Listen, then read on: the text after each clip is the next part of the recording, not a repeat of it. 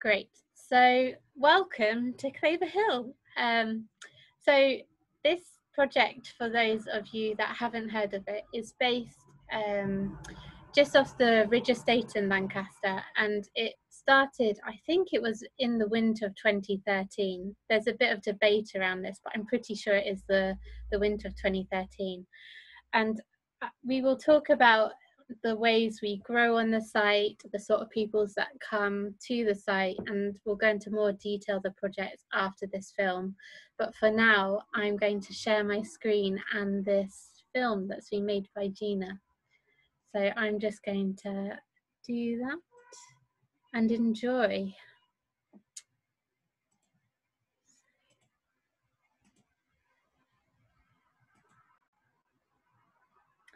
So I'm going to press play.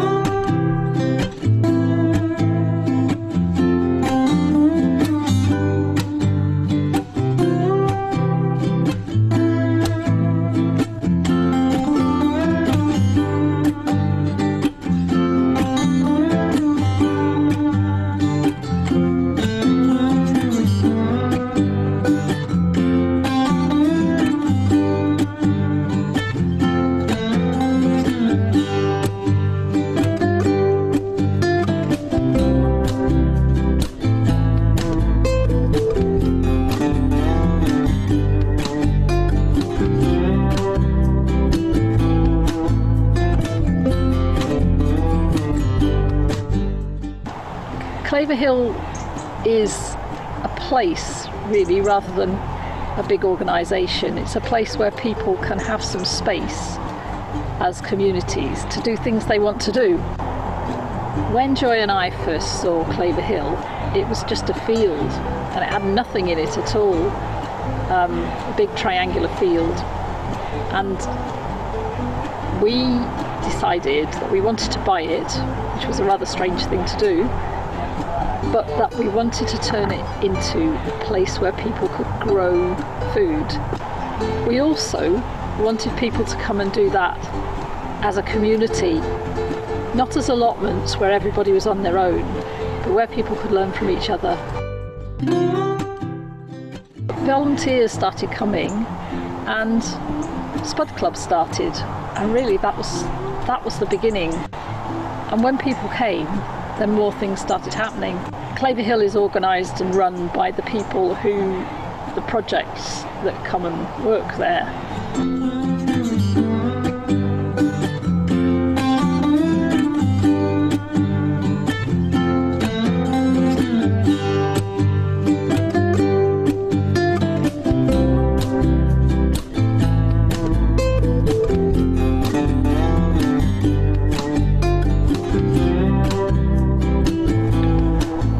One of the things that we do, which is about sustainability, I'm particularly involved in one of the projects which is called Spud Club, where we grow and share the food that we grow.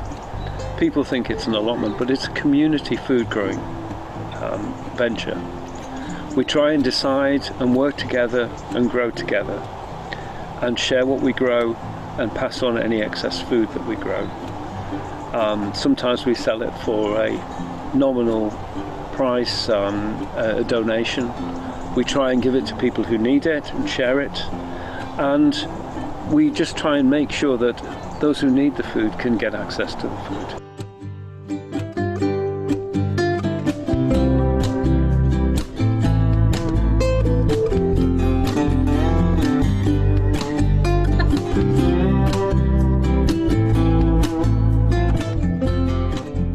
Hi, welcome to Horseshoe Farm Flowers. We're based up at Claver Hill. I'm Martin, and myself and my partner Laura, we run Horseshoe Farm Flowers, where we grow cut flowers.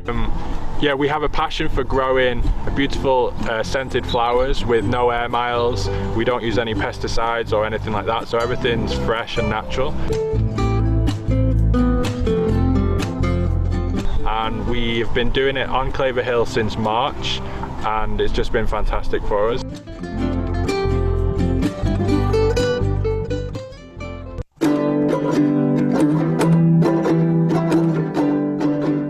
So the Lancaster Seed Library is here at Claver Hill, and we're growing a whole range of different seeds from different types of beans. We're trying out a lentil, we have these Palestinian pumpkins, these giant sunflowers, some rocket from Greece. There's stuff from all over the world here, and we're trying to adapt it to the Lancaster wet and cold climate.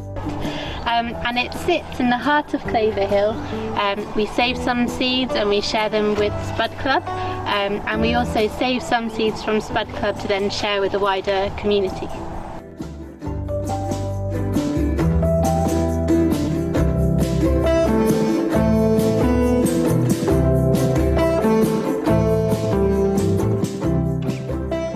Hi, my name is Zia, and I run a small project here where I'm just training asylum seekers and refugees how to grow food, especially vegetables.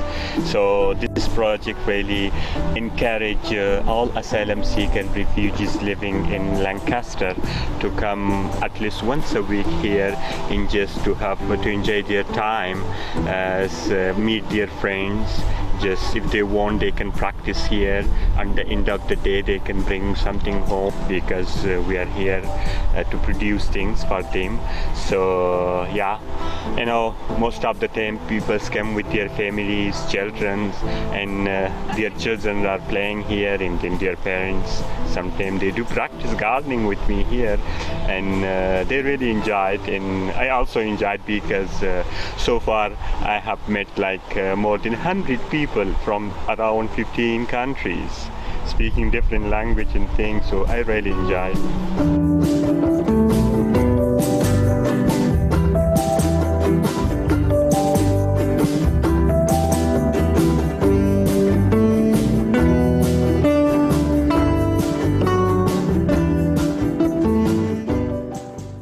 Hello, my name's Katrina and I'm part of Sewing Cafe Lancaster, and I'm here today to introduce you to our living demonstration of natural dye plants.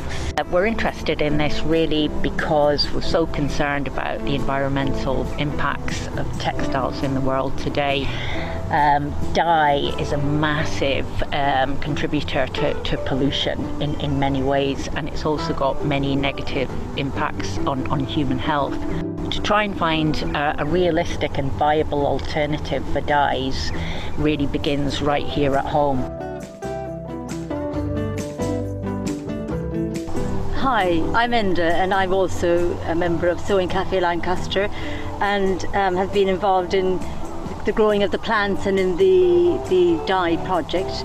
And I was just thinking there while Katrina was talking that the colours are absolutely beautiful of these plants, and you know, at this time of the year, as well as being beautiful for people to look at as well as functional, they also, the amount of bees and butterflies is just quite amazing really.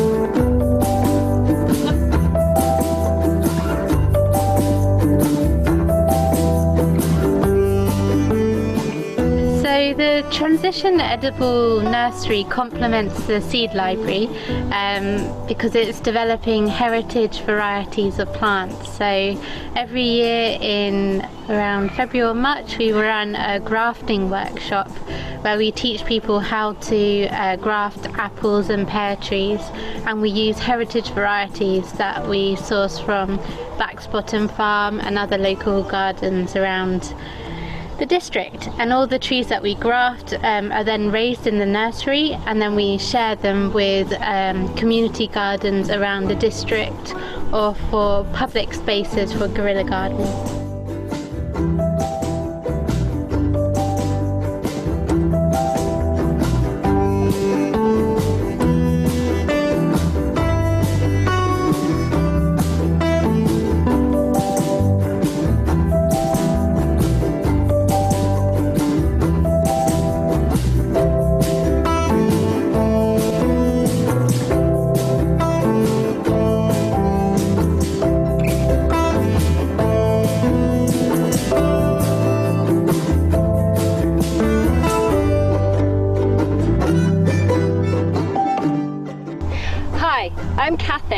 I'm one of the people who developed the nature trail with a group of ladies from the Ridge, and we have many art installations along the nature trail. This is one we call the Beast. We also have many wonders of nature. We have an ash tree which is growing out of a breeze block. We have a little small forest with baby trees that have self-seeded, and we have lots of water features and a forage area and the herb garden and edible flower gardens that we look after as well. So I do hope when we get it reopened that you will come down and join us for a walk on the nature trail.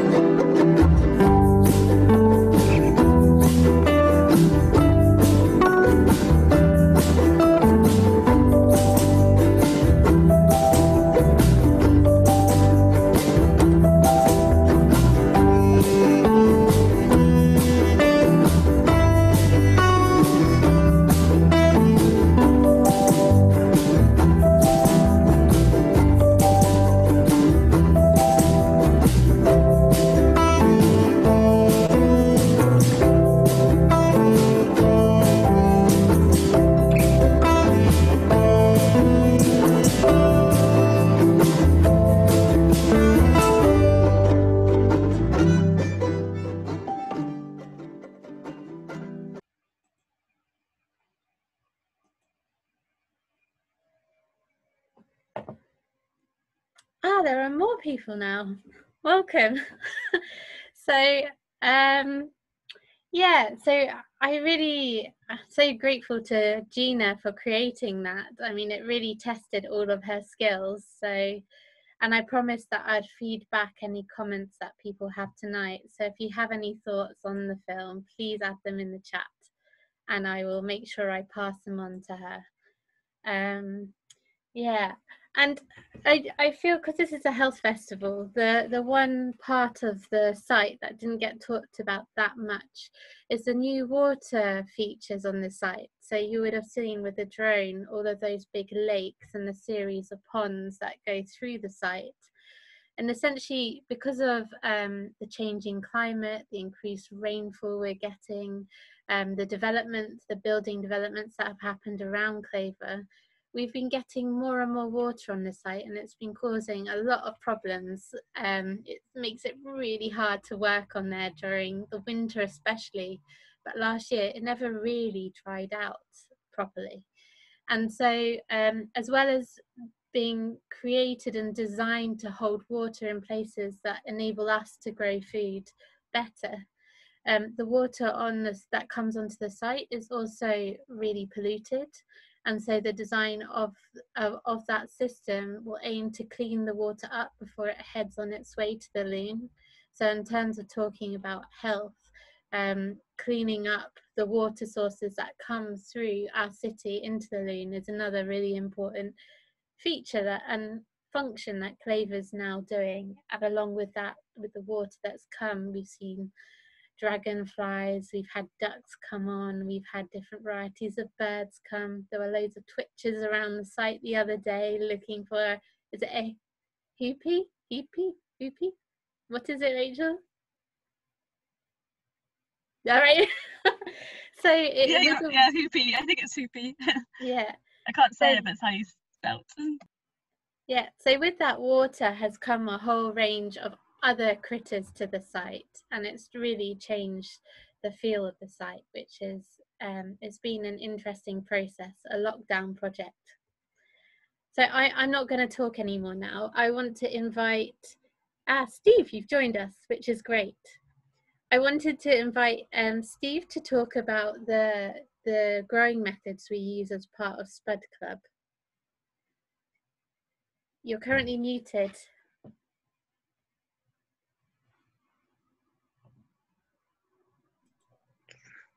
Right, okay. You got me? Okay. So, Claver Hill, when I first arrived at Claver Hill in 2013, right at the start, with a big field, pasture land, and very little equipment, you have to think, how are we going to cultivate this? And I'd been deeply inspired by a course that I'd done with Charles Dowding on how to grow without digging. And I said, if you want me to get involved, this is what I think we should be doing. So we grow on the site using the no-dig growing technique as promoted by Charles Dowding, as he has used for many, many years. And it's been fantastically productive. It's been an entirely inspiring learning experience to create that kind of system on our site over a prolonged period of time and watch it develop and grow. No digging doesn't mean never putting a spade or a fork in the ground or never working hard moving things. What it has meant is that we've cultivated the ground by marking out the ground with cardboard to cover our regular weeds, and then putting a layer of compost on top, 4 to 6 inches on the initial year, planting potatoes for the initial crop, and then going onwards from there with adding an extra 2 inches of compost year after year. And 2 inches of compost has been enough to allow us to grow up to 2 crops, sometimes even 3 crops a year in a bed. And we are currently cultivating over 70 beds at Claver Hill using that technique, and it has been remarkably productive. Not entirely weed-free, certainly not work-free, but very inspiring, because we grow without disturbing the soil. We let the soil life do as much work as we can get it to do for us, and it has been quite remarkable. We live and work with lots of moles, voles, the occasional rat, mice, shrews, and every other wildlife you could care to mention. We are just part of that ecosystem, and we're trying to do as little interference and let the ground help us produce the food that we work with. Having said that, we have to cultivate plants, grow the seed, transplant them into the beds, and as the plants develop and we harvest, the bed is ready to take more crops. So it's been a remarkable sequence of working through a series of cycles. And you're working differently. I've worked in allotment in Lancaster for around, I don't know, 25 years, 30 years, I lose count. Nothing has been as satisfying or rewarding or productive as working together to collectively grow the food at Claver Hill. It has been easier, it's been more productive.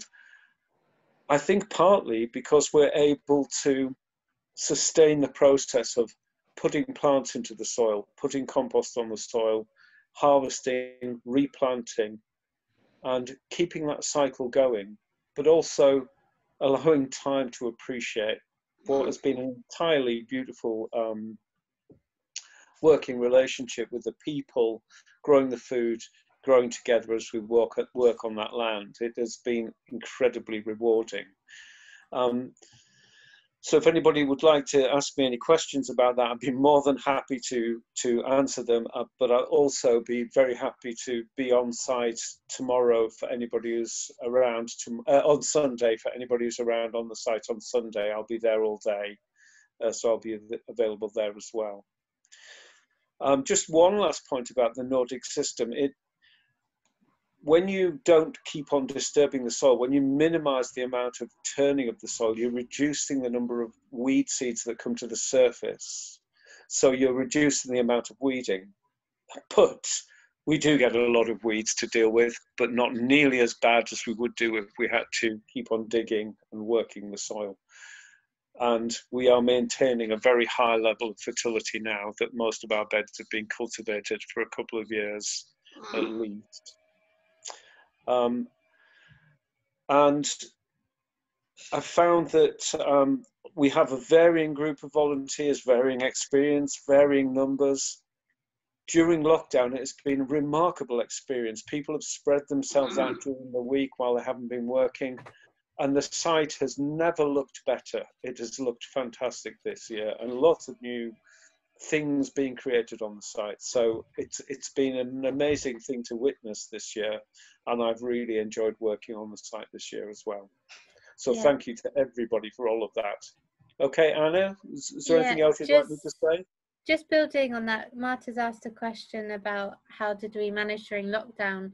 We essentially created a rota that was shared via Google Documents, and we allowed 6 people on site at any one time. Because the restrictions allowed that, and Claver was exempt, so you were allowed to go and work there, and we had approval from the council to be able to continue to work there, and had letters for all volunteers that were going regularly to help maintain the site, because it's a food production site essentially. Yeah, and there are a few questions in here. I'll answer them and then we'll see if there are any questions for Steve. So yes, we have beehives now on the site. They moved on in lockdown. Are there? I think there are 2. Is that right, or 1? 1. Sorry, I didn't catch that. Yeah, so we have 1 beehive on site at the moment. Yes, there's 1. And yeah. Yeah, and it's a lady that has just gone through the National Beekeepers Association training, and she's being mentored to do it as well. So it's offered her an opportunity to learn how to keep bees. And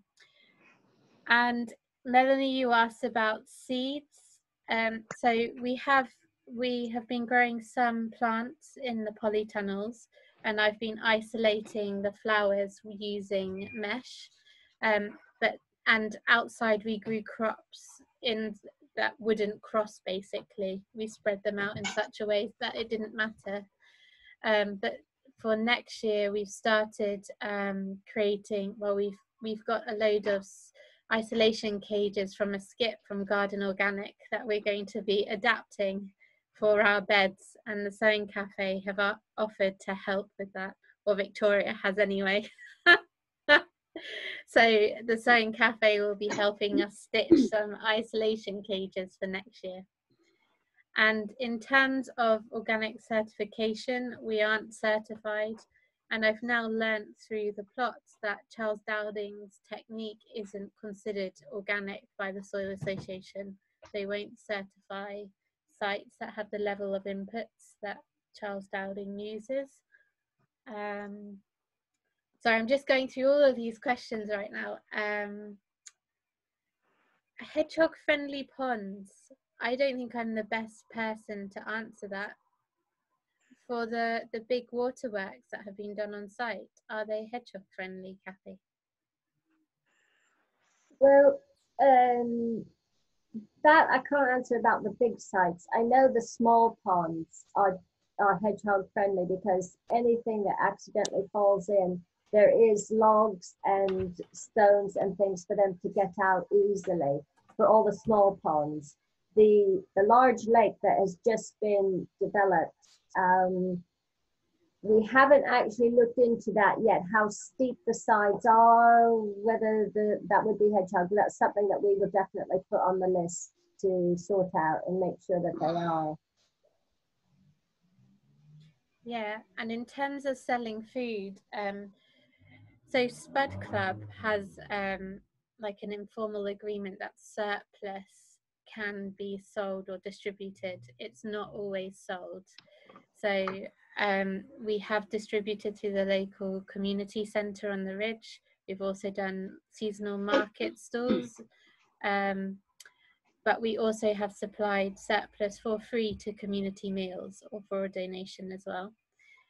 There's also a polytunnel on site that Steve looks after with a group of people that grows plants and produce for selling, and they sold through the herbarium amongst other places and Single Step. And the aim of that is to raise enough funds to cover the cost of replacing the plastic on the polytunnels, essentially.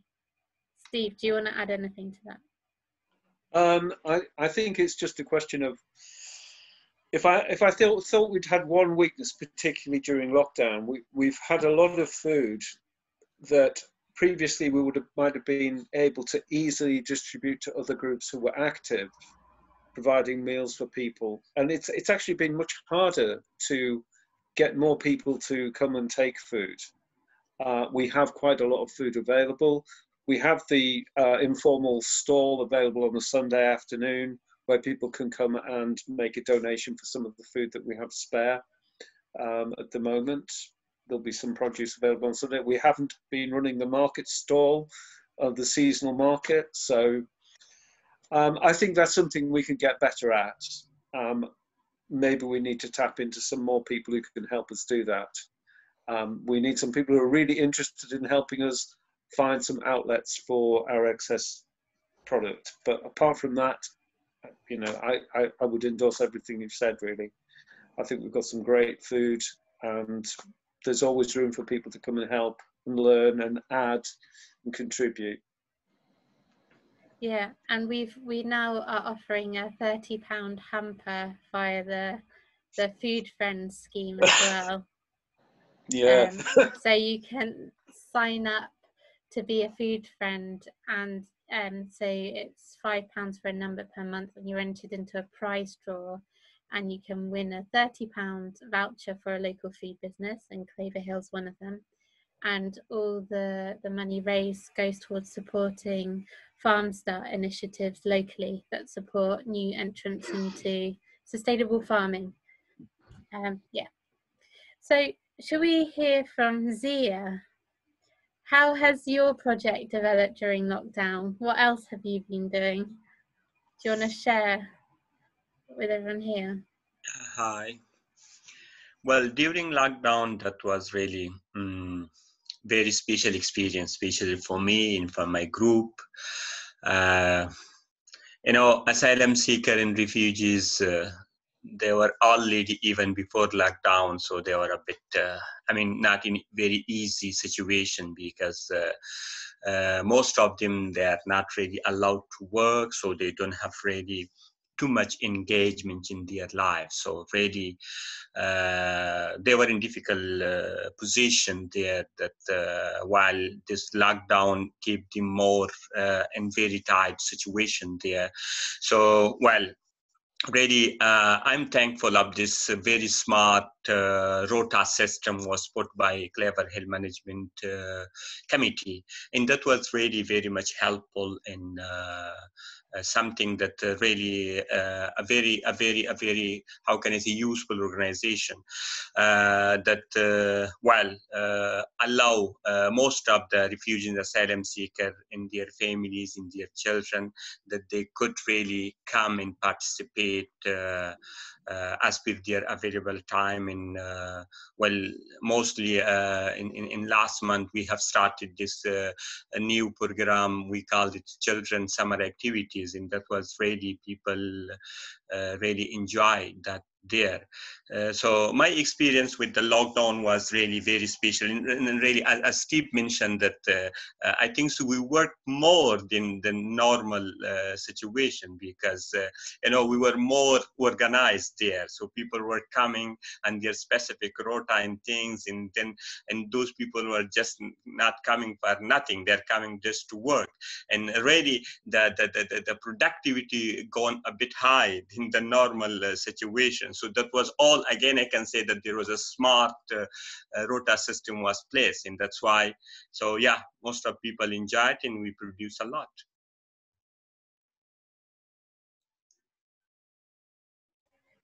Yeah, that is a good point. We did find that in lockdown, we not only got more people coming up regularly just to work, but the site looked amazing, and it still does.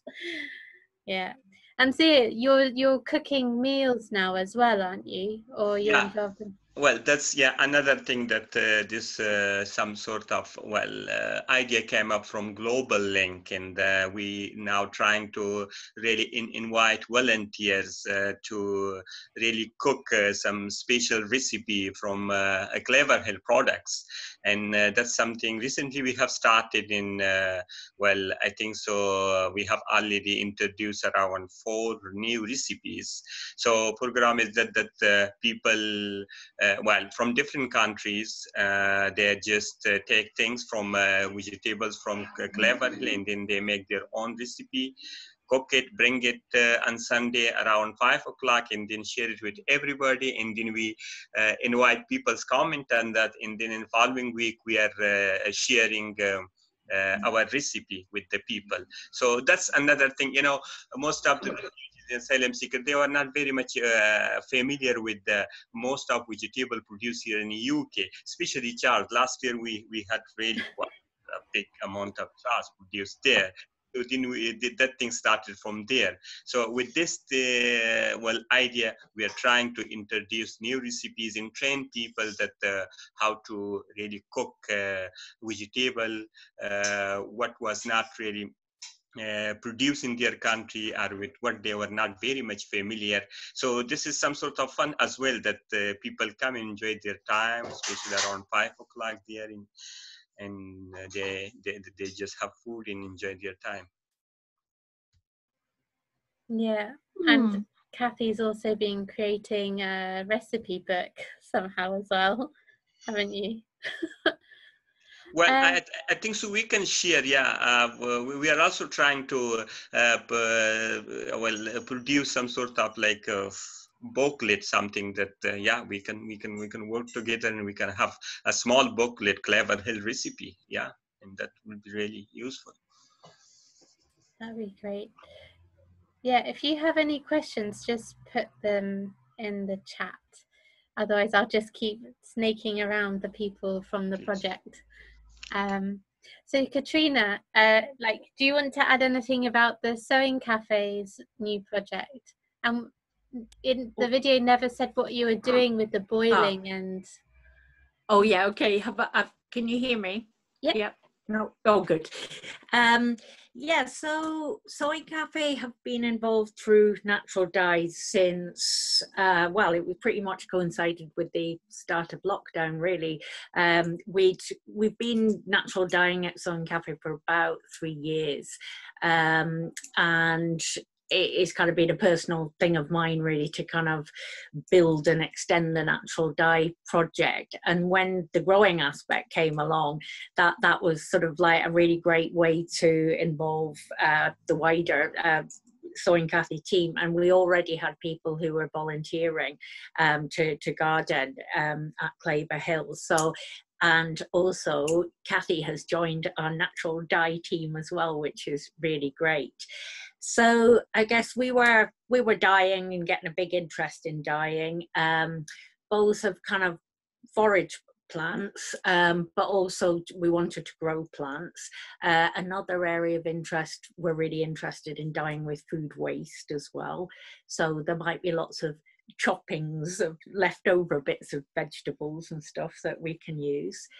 So it was just a really great partnership between Soy and Cafe dye team and Claver Hill, and the very, very good people of Claver Hill offered us some space to start growing dye plants.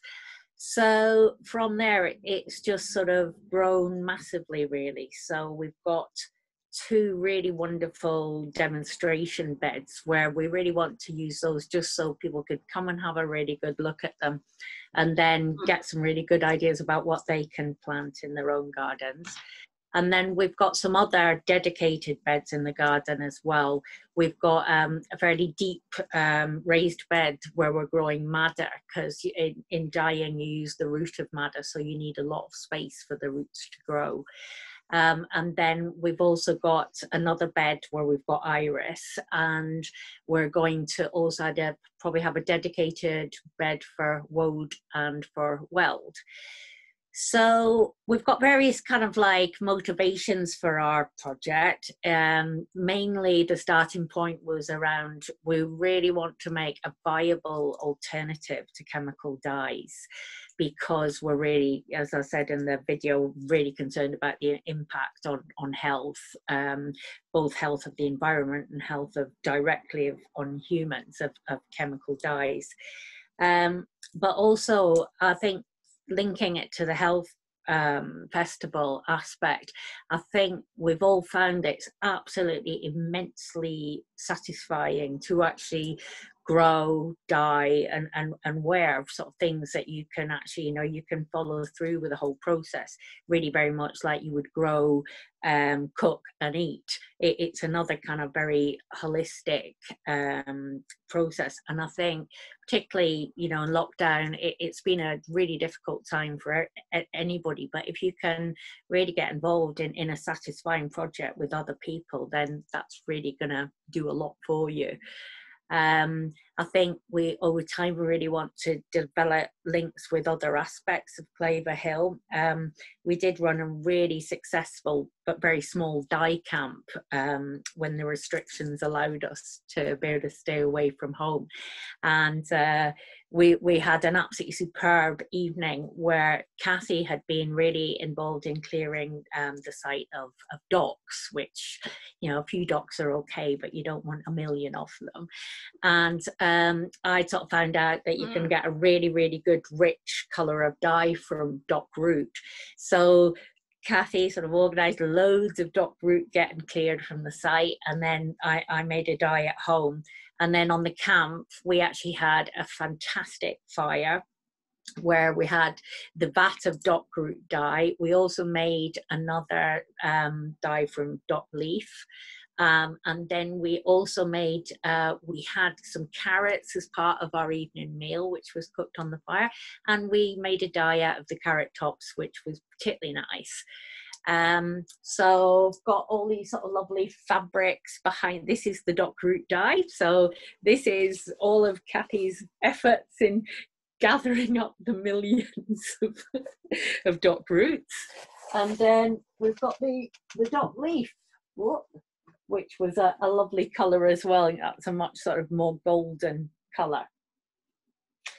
And then we're starting to also get results from the plants we've grown. So I'll just flash you a quick set of the Tagetes dye that we made. So we've got some lovely yellow there, and you get sort of, and also you can get really lovely green from the Tagetes. So there's also some lovely shades.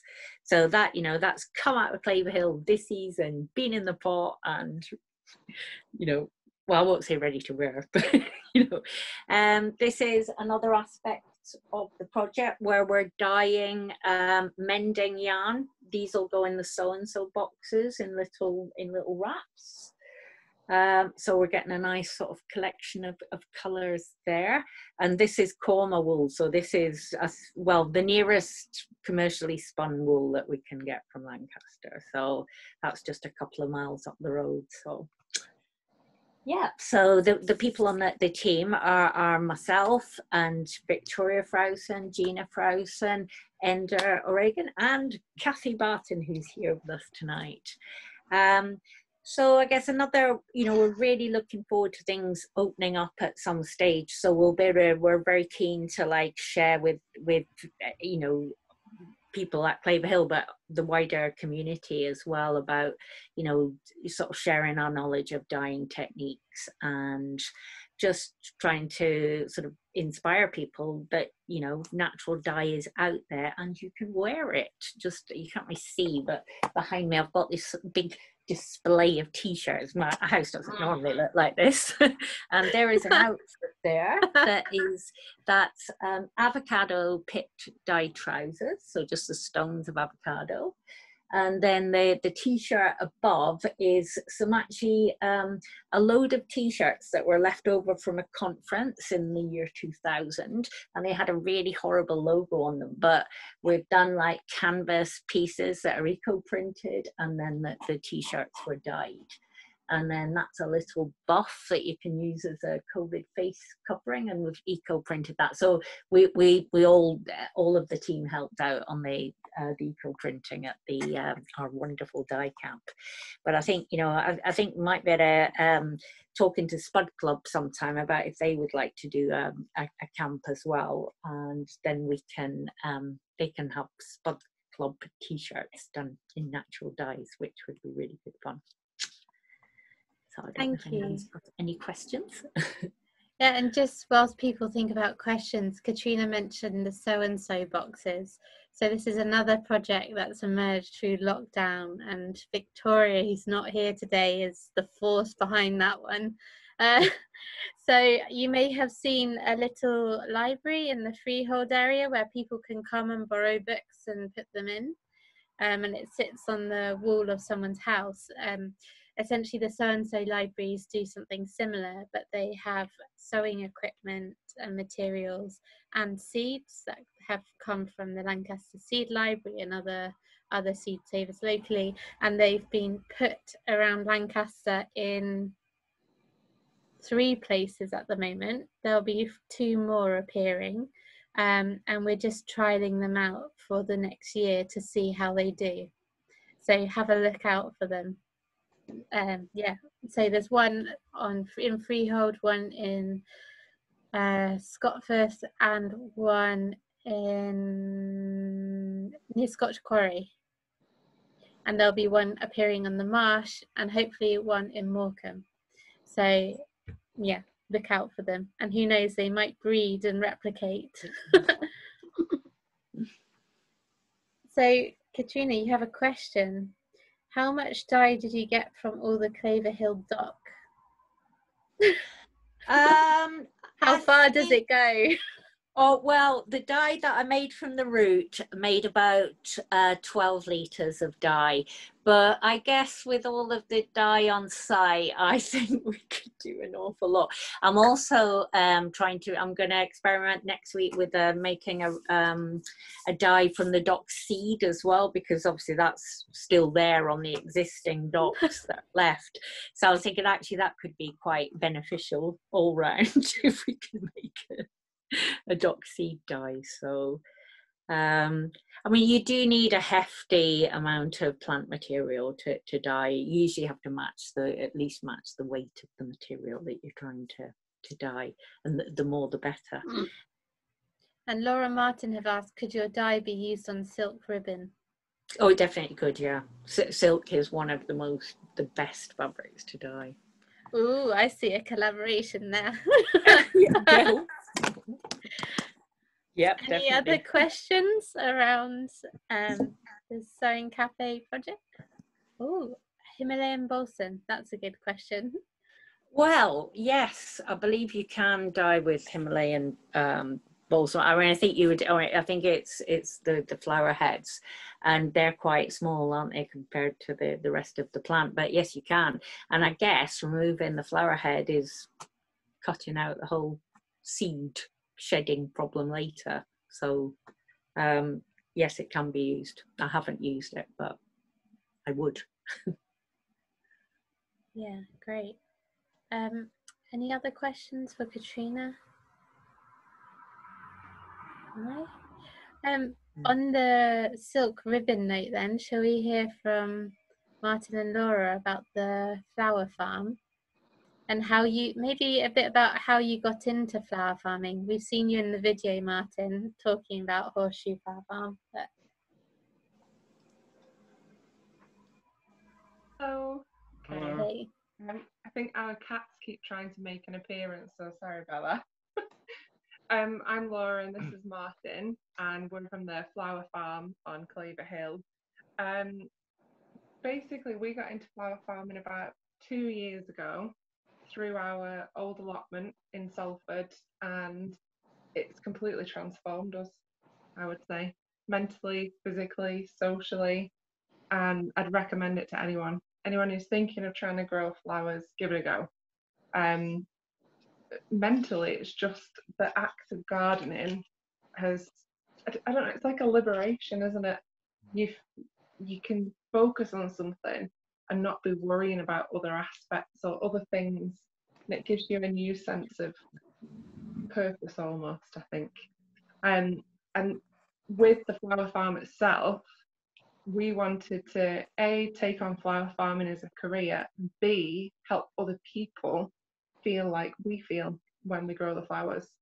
So we want to spread this ability to engage with nature, enjoy being outdoors, and just think differently, like have a different experience. I know that I think a lot of the people who come onto Claver Hill have a similar story or expectation. It's something that crops up quite a lot. So I think we're tapping into the same kind of feeling, really. And that's basically how we got into it. We've got lots of ideas for different community activities that we're going to be doing, some of which we're already starting. We're just chatting to different people to get them going. But with coronavirus now, I'm not sure. Some things might have to go online. We've been talking with Zia about doing like an autumn spring bulb planting session with some of the asylum seekers and refugees he works with. So we've got that in the pipeline. We've been talking with another woman who's got experience in therapy and care farming, which is something we're really interested in, like the social prescribing side of farming. And we're also establishing a mini meadow as well. So it's very exciting, and slowly but surely we'd like to get involved with more people and do a big variety of things.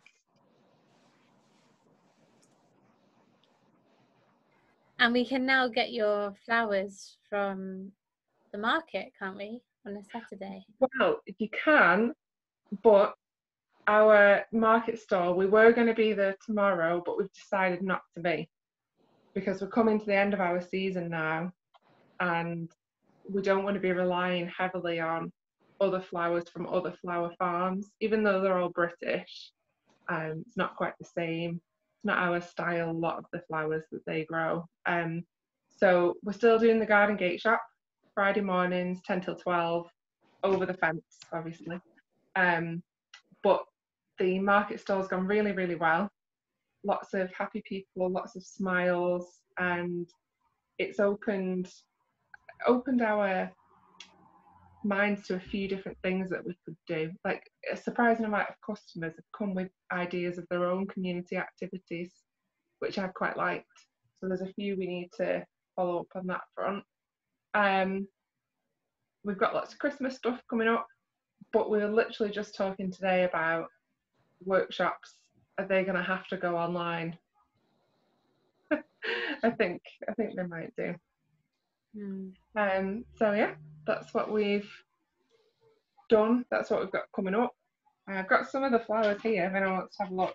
I think most of you will have seen them already. I just went and got some a minute nice. ago. That's why I switched the camera off. All organic, all healthy, very joyful. Brilliant. Does anyone have any questions for Laura and Martin? No? Great. I wonder, Rachel and Kathy, you're the last two Claver members to talk to.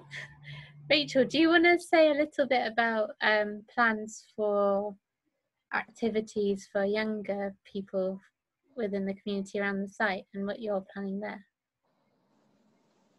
Yeah, sure. Yeah, so before lockdown, really, we started having discussions, like, as the Claver Hill kind of group, about really wanting to give opportunities for younger people, particularly those kind of from Central High School, which actually overlooks the site, and from the Ridge Estate, which borders the site, a chance to come and get involved with things that are going on the site, but also kind of design something themselves at how they would like to use that bit of land. Because I think what's happened, I mean, I've only been involved with Claver for maybe a year and a half. I can see that what's happened is people have come, like the Sewing Cafe came with an idea, and it kind of routes the project, and then it becomes part of the site. And it's nice how things kind of come from people and kind of grow that way. So we wanted to try and find a way to support younger people to come onto the site and come up with their own ideas of how they might use the land. Maybe getting involved in growing, but maybe it's other stuff they might want to do, like some conservation work or some kind of more building, getting involved with building projects. So yeah, we've been talking to both a local guy who does a lot of work in the environment, working with people of all sorts of ages with environmental stewardship, but also now linking in with people that work in the Ridge community, as well as a guy that is actually grew up on Ridge Estate himself, to try and see how we can use funding that we've applied for to design a project that enables the young people to come onto site and then design their own projects with us and with everyone that's involved in Claver. So yeah, we've put in a funding bid and we're waiting to hear about that. But we're kind of undergoing kind of discussions and also waiting, I guess, with COVID to know what we can actually do in terms of getting people on site in the next few months. And also we've been in discussions with the school, the Central High School, and the community connector who works with the council, Jamie, who actually also has kids at the school, to try and see how we can link in with them as well. Maybe do some volunteer stuff with their students, and also with their horticultural program. So there's lots of potential links. At the moment, it's all kind of, nothing's definite, but I feel that there's a gathering momentum of people that are interested and are willing to kind of give a bit of time to see if we can get some funding and make something happen in the next, it'll probably be starting, I imagine, next spring when the weather gets a bit nicer. Yeah, I met Jake from Ridge when he came up to the site. He was like, it's very windy up here, really hard to get people up here in winter. Like, so I was like, oh, maybe we'll wait till March and April when it's lovely and sunny, and it's yeah, if you're young, and it might entice you up a bit more when the sun's out and we've got the pizza oven going and we can be more sociable. Yeah, and just to talk the pizza oven, that originated from one of our younger members, Blythe. So she wanted a summer project last year and she asked if she could make a pizza oven. And yeah, Kathy, Dave and Blythe have created this pizza oven that got launched this year, and it works well. And we've had a few pizza parties over the last few months as well. Another perk of Claver. So Kathy, do you want to talk about the nature trail? And also, I see you as almost the glue of the site. You're creating compost space, you help look after the general health of the site. I just talk about the things that we've lost or not spoken about yet today. I'll talk a little bit about the nature trail, because that was really special, because it was a group of women. All of us mostly were over 60, except we had one very young girl with learning disabilities who was 11, and we got together and we thought we wanted to do something, and the young girl said, let's make a nature trail. So we did. So it starts up at the top of the gate, and it goes all the way around the perimeter of Claver Hill, and then it weaves its way through Spud Club. But now we're in the process of rerouting it, because we've got so many new projects that we can include. Like I've got the Sewing Cafe's dyeing beds, that's going to go on it. We've got the flower farm, that's going to be on it now. We've got the bees, they're going to be on the nature trail. We've got the lakes and the ponds. So it just is, the nature trail has just got to be rerouted. It's just got so much more going for it now. And so we also had, when we actually launched the nature trail in 2017, it was just a nature trail. And then the next year we said, okay, how can we make it better? So we started making art installations. So that was why you saw the beast in the film, and several other art installations weren't shown in the film, but we have some, and some that have been taken down temporarily, but we'll put them back up, including a bathtub filled with strawberries and little fairies. So we call that our fairy bathtub. And we had a musical instrument made out of scaffolding poles, a big black spider made out of black piping that somebody gave us. It's just a way to have fun, basically. It's nice to learn about nature. You can walk around the trail and you say, there's some deer hoof prints. Or you can say, oh, look what the deer's done to that tree when he rubbed his antlers and he rubbed all the bark off the tree. Or you can look at the amazing dock beetles. I mean, I know, thank you, Katrina, for using up some of our dock, but the amazing dock beetle is like fluorescent green. It's just absolutely beautiful. So, all these parts of nature, and like Steve said, we have to share our food sometimes with mice and shrews and, I won't mention some creatures, but yes, we have a variety of creatures that we share. Pheasants, the deer, they like raspberries as much as we do. So yeah, we share with everybody there, and it's a good way just to have fun. So once we get the nature trail rerouted and we can open it up again, if COVID allows us to open it up, it looks like it may not be for a little while, but when we will, we'll probably have like another grand opening, a second grand opening, because we've got so many new things going on. And the flower farm, I mean, they came up with this wildflower meadow, and everybody loves it so much that we want to create more wildflower meadows everywhere. So I was asking them, can we make one in the orchard? Can we make part of that into a wildflower meadow? And this is the way things happen. It's like we are organic ourselves, just growing like a flower opening up, and just more things sprouting and coming to fruition. It's wonderful. So yeah, I mainly just talk about the nature trail, but yes, I tend to do the composting, and Steve's building me a brand new, really, really well built, 6 bays at least, but maybe we'll get up to 8 bays, composting bin, as per Charles Dowding. And so that's something. I mean, just watching compost grow is amazing. When you just throw in a load of brown and green materials, and then it turns into this fantastic compost. It's just amazing to see. So yeah, but yeah. So if anybody wants to come, and when we can, work on the nature trail, help is always appreciated. because we do like look after the edible flower circle, and we do look after the herb garden as best as we can, but sometimes I must admit we get a bit behind.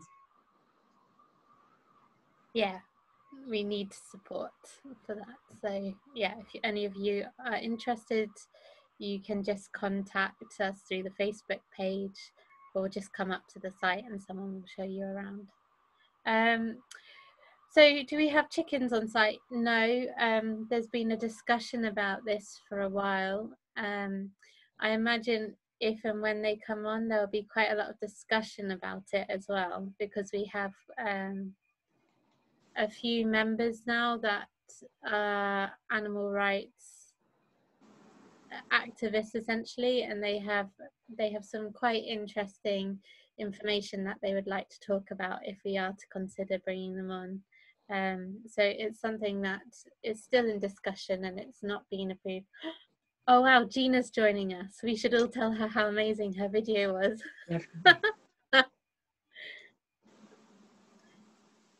Gina!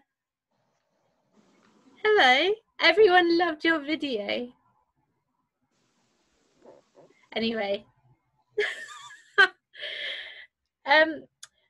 Keep asking questions in the chat. The part that I've realised that maybe we haven't brought out as much, when we first started Claver Hill, it attracted, as do many community gardens, lots of very strong-willed characters that were interested in growing. And so a lot of the initial focus of the project was on the growing. And over time, we started to, I think, realise that the project, almost food was one outcome of the project, but the community building aspect of it was really important. And for some people that come to the site, Claver Hill has become a really crucial support network for them. And earlier on in the earlier days, there were a few conflicts that arose, as happens in any community project. There's the phrasing about, there's different theories around group evolution, and you have the storming, norming, performing phases, and we definitely had our own challenges. And we used this process called dragon dreaming, which really quite early on, we were lucky to have come across it. I think it really bonded the core group and got us to think about the other benefits of the project. And I just want to really emphasize that it really has become a support line, I think, for some of the members of that group who didn't appear in the video, and they weren't comfortable sharing quotes, but it really has become an important part of their lives, including my own as well. Does anyone want to ask any other questions or want to learn more about a part of the project that we've not covered?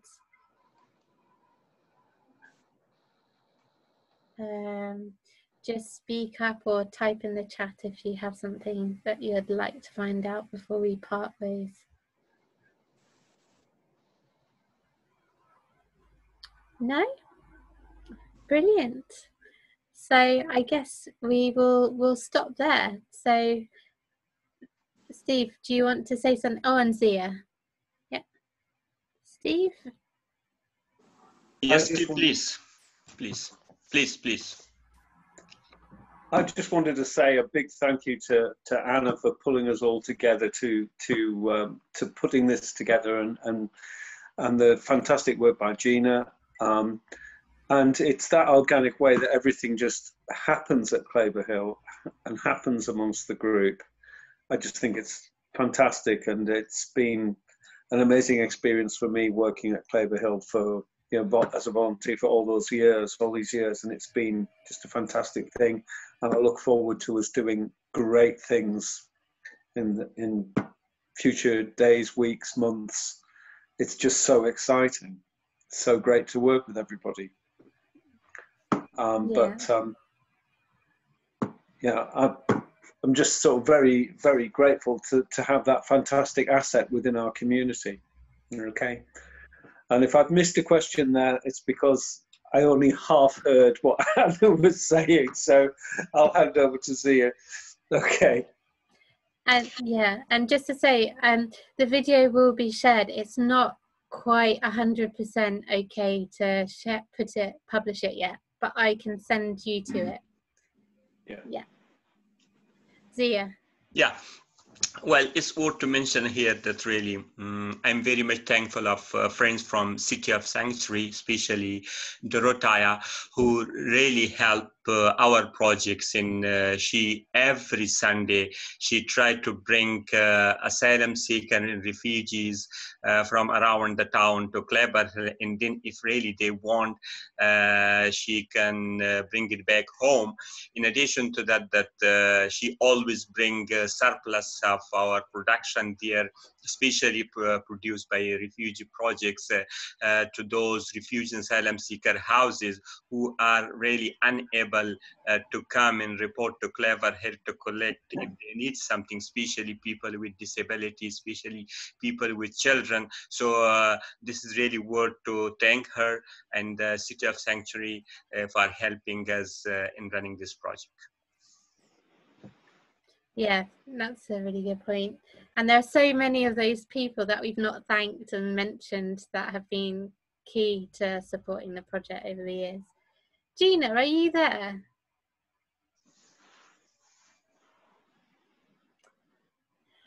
I don't know if you are, but thank you for making the video. Everyone loved it. I'll send you more feedback later. Okay, so thank you everyone. I think we can finish there and finish a little bit earlier. I hope you enjoyed this session. I'm going to be emailing everyone with an evaluation link to just let us know how you found it, so we know if we should do similar events in the future, and it will help shape the Lancaster Health Festival next year. So I am going to stop recording now.